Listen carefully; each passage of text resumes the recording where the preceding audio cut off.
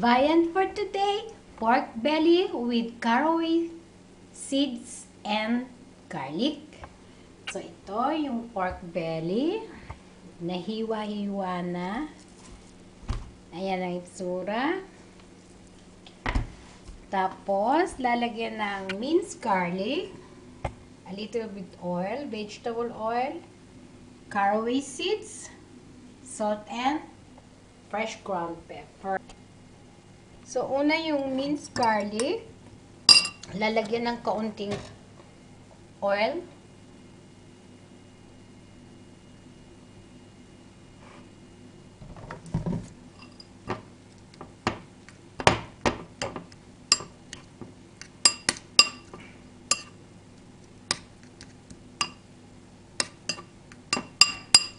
Pwede rin yung nakababad na sa oil, tapos ipapahid dito. So, salt. Siyempre, kabilaan. Kailangan lagyan.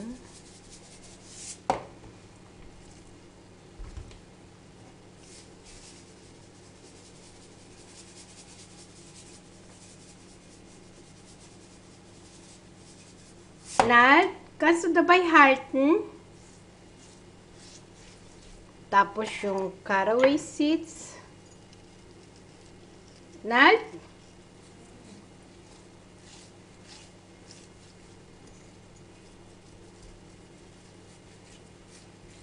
So, imamassage ng lahat dyan, pati yung garlic. Saka yung... Saan ka ba yes. So, ngayon, kagaya ng sabi ko, imamassage lang yan. Yung caraway seeds, both sides. Tapos, yung garlic.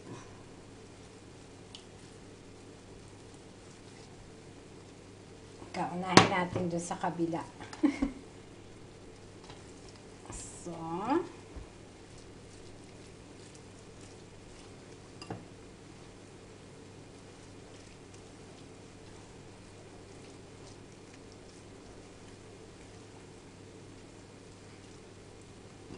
at pagkatapos yung paminta at yung salt. Pwede ninyong i-oven o kay ako ilulutuin ko sa turbo. So, kabila pa. Ayan, nailagay sa ilalim. Mabango yung garlic.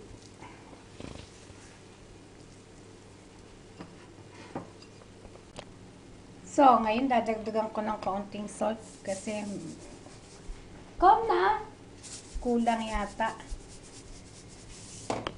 Then, yung fresh garlic.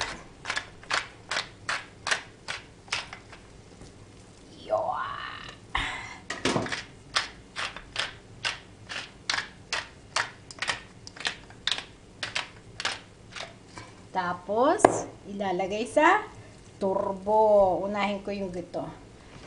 Yan. Yan ko siya lulutuin.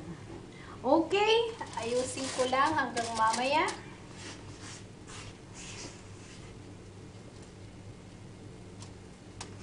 Lagay natin lahat yung cumin at yung garlic. So, tapos, lulutuin sa siguro mga 1 hour. Okay, hanggang mamaya. So, naka-on na siya. Yan ang aking turbo. Hanggang mamaya pag naluto. So, malapit nang maluto. Hanggang sa paghain. Yan. Ngayon naman, yung aking tomato salad. May kasamang onion, pepper, at ito ang aking pang-dressing from Knorr. Yan ang magiging kaparis ng pork belly.